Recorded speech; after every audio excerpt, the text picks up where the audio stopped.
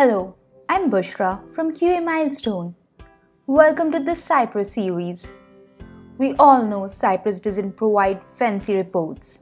And so, in this video, we'll see how we can generate a beautiful HTML report for our Cypress test runs. Cypress is built on top of Mocha, and so that allows us to use Mocha reporters. Mocha provides a bunch of reporters. The one that's most popular amongst them is mochawesome-merge. And so, that's what we have picked. Well, integrating mochawesome-merge with Cypress used to be straightforward. But starting Cypress version 3.0, Cypress executes each spec in isolation, and hence, a separate test report is generated for each spec. So now, we need to merge all those reports into one. Alright, so our first step is to install these. Go ahead and do that. I've already installed them, as you can see from my package.json. Once you have everything installed, the next step is to add reporter settings in cypress.json.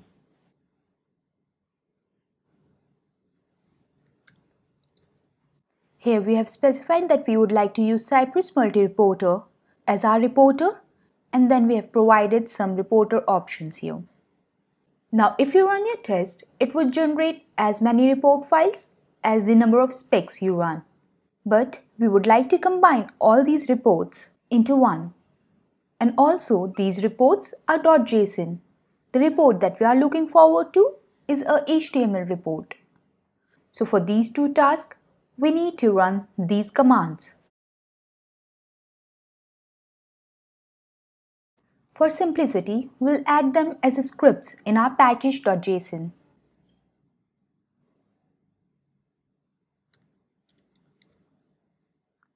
Now, to run this, we would have to run these three commands individually. We could also run them together and separated by ampersand. But a better approach would be to use pre and post hooks. So we'll use post hook for these commands. Now when we run our test script, the post test would automatically run. We also need a pre hook to clear our reports folder. This would remove the reports folder if it exists and create a fresh reports folder, and also create a Mocha reports folder under it. And this we are calling in pre-hook. This is good, but we still have a little problem here. If our test script fails, then the post test wouldn't run. And this could fail if the last spec file that you run in this test fails. Then the test script would fail and it would exit, and so post test wouldn't run. And so for that, what we could do is, so this would make sure that our post test script always runs. So we are good to go. Let's run it now.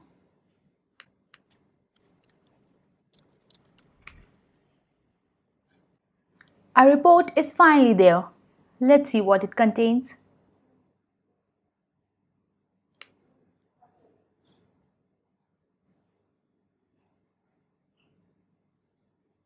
Wow, right? So it says we have executed 7 spec files and they contain 14 tests. 9 of them passed and 5 failed. So like here, this is one spec file. It has 3 tests, 2 of them passed, 1 failed. You can see the commands as well, and also the error log for the failed scenarios.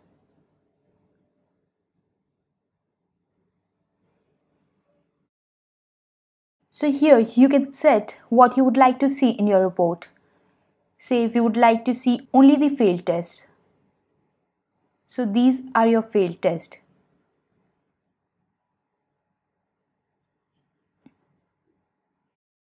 These are the ones that passed. This is good, right? I hope you get to use it. Subscribe to our channel to learn trending testing tools. Thank you.